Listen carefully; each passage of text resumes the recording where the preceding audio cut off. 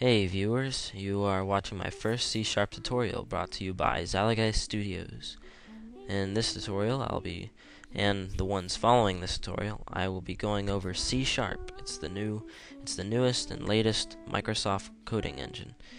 Well, coding language, but there's an engine we'll be using to code it.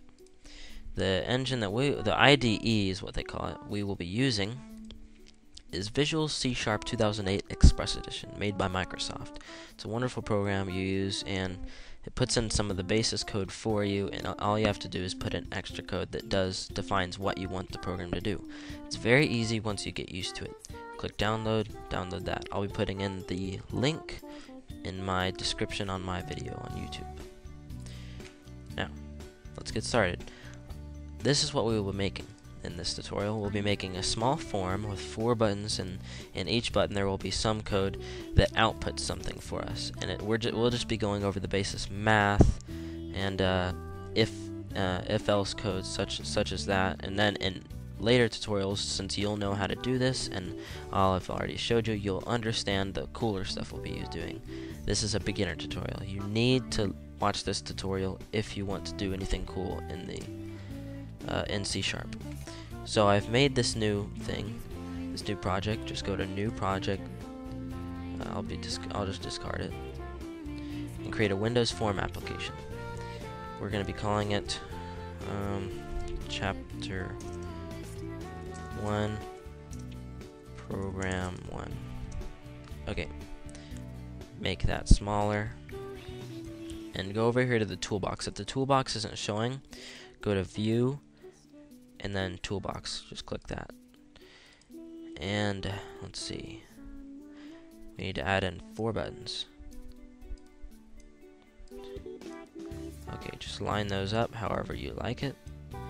The IDE has a cool line system that lines it up for you. You don't have to do anything. I don't like people being able to resize my window, so I'm going to go over here to the Properties tab. If that's not showing, go to View and then do Properties window. I'm going to go over here and I'm going to scroll up to maximum size, and I'm going to take the size, which is right here. I'm going to take the size and Control C, which is copy it. I'm going to go to maximum size, and just Control V it, which is Control paste. Paste. And there, now it can't be resized or anything, and that makes it more professional. If you want, you can rename these buttons to anything you want by just clicking on them and going to the properties and changing the text option, not the name option, the text option, to anything you want.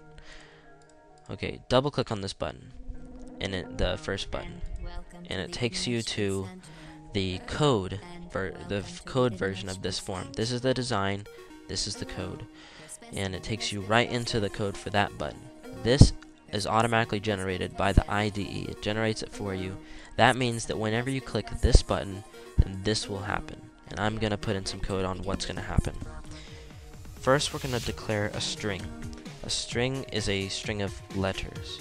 Whenever you declare something, you just type out string, or there's other things you can declare, such as int, which is an integer, which is a solid number, decimal, which is a decimal number, double, which I will go over later. It's kind of hard to explain, but we'll just be using string right now.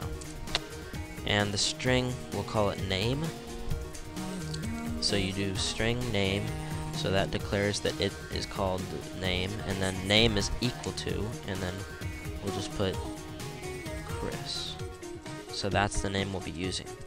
That's what name is equal to, Chris. And you have to put it in quotations, because whenever you're declaring a string, you put it in quotations to say that it's just text. And the semicolon goes after everything you put in, except for if-else stuff. I'll go over that later. Just put in semicolons. Now we'll be declaring an int value. We'll call the int x.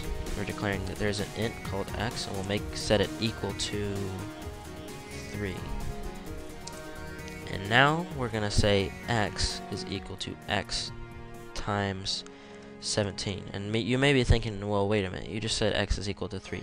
But now I'm saying the x is x times 17. So whenever you click on this button, it says x is 3, and then it says directly afterwards, x is x times 17. So it equals out to 51, yeah. Okay, and now we're going to create a double. I'll go over doubles more later, but basically it's just a type of something that you declare whenever you're using a math class. You just we'll call the double D, and then put in math dot, and there's a lot of different properties you can use for math. Cosine, and it's all stuff that you take in geometry, and you learn in geometry, trigonometry. You don't have to learn it right now. You'll probably learn it in high school. We'll be using pi, which is a ratio you use whenever you're trying to find out a circumference or a diameter in a circle. You learned it all in geometry. You should know by now if you're watching this tutorial. If not, then just ignore all the math stuff. You may not need it later anyways.